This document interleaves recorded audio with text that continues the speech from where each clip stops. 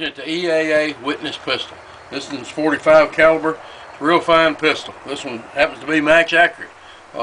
It's a dandy weapon. It's styled after the CZ75 pistol, that legendary pistol. It's been around a few years.